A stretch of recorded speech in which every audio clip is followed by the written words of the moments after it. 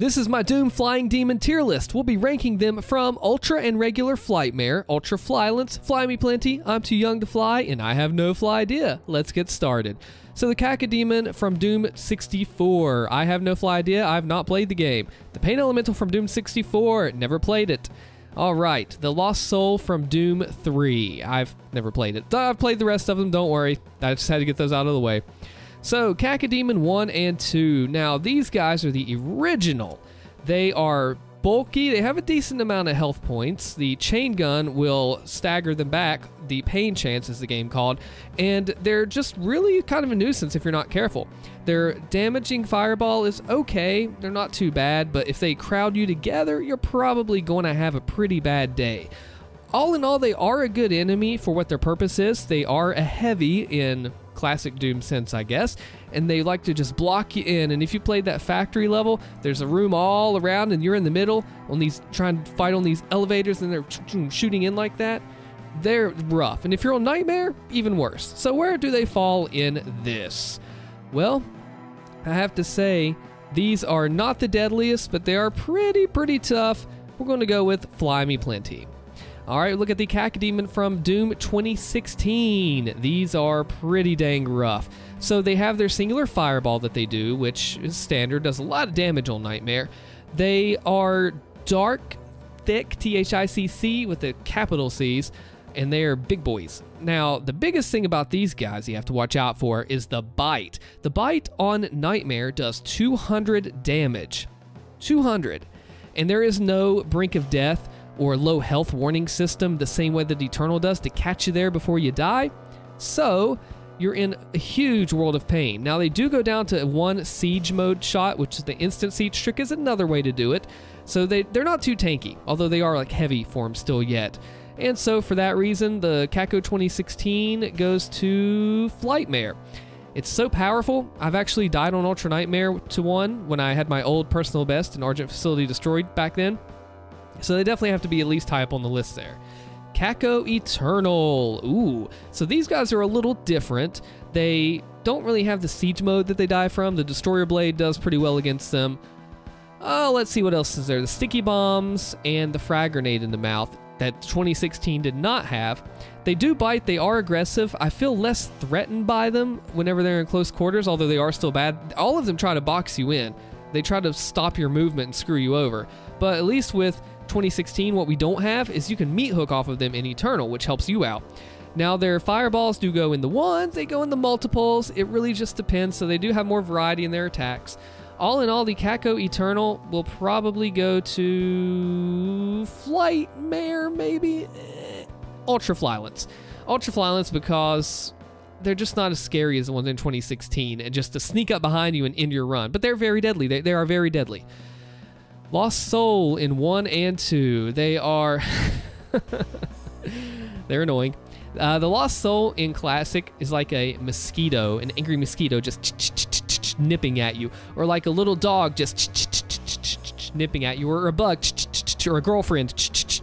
Any of those things, they nip at you and they nag you, right? So we're going to do Lost Soul. They are pretty fragile, not too bad. If they do get in hordes, they will swarm you and you will have a bad time. But thankfully, they're not too hard to kill. The one thing they do have to watch out for, if you're using rockets, they'll go, rah, and they go flying towards you, and that rocket's going to psh right in your face, and you're going to go, and you're going to die. But I would say the Lost Soul in Classic, where should they go? They are not Ultra Flightmare. They're not even regular Flightmare. They're not Ultra Flylance. They are enough to worry about, but still, I'm too young to fly. I don't even know how old they are, but still yet. They have to go there. Now, they're brothers in 2016 of the Lost Souls. These guys, woo, these guys are rough. So the thing about them, they're super fragile. They're basically kamikaze pilots because they just go, and they fly towards you and try to blow you up. And it's at least 100-something damage, 75 damage, something really deadly. And they do come in packs. If you're not watching out for them, they will rise up, rouse, rabble up, and then just charge you down. They are fragile, but they are damaging, and they're pretty frequently placed. So you have to consider all of that as well. And if you're in the middle of a fight and they're off to the side, like Cacodemon Sanctum has this sometimes, you better watch out. Situational awareness saves your butt here, as with all of the other times in the Doom games, being aware of your surroundings, knowing what's going on without even looking behind you to see that I have a wall with the black thing behind me and all that. Anyway, being aware of your surroundings. These guys, Flightmare through and through, because they'll screw you up. You'll get in there, you'll fight, and then like in Cadinger's Sanctum before the haste arena, and what they'll do is you'll be in the fight, and then they're going to distract you, and then you'll fall off the ledge maybe, and then you'll permadeath die. So yeah, definitely those. Lost Soul Eternal. There's not a lot of them in the game. Hugo's talked about their AIs made them like hard to work with, but they are there, and it's an important distinction to make between the Lost Souls on the battlefield that are naturally there versus the Lost Souls that come from a Pain Elemental. They are different entities. They behave a little bit differently. The Pain Elemental ones get stuck in the ground and just go, and all that stuff. So you got to look at that as well. They're pretty dangerous. They do die to an Ice Bomb in the Codex. Did you know that? Ice Bomb is their Codex weakness. Why the heck would you ever do that? I do not know. Anyway, at least we get that from Eternal. So in Eternal, the Lost Souls, I'm going to have to give them, they're deadly and dangerous.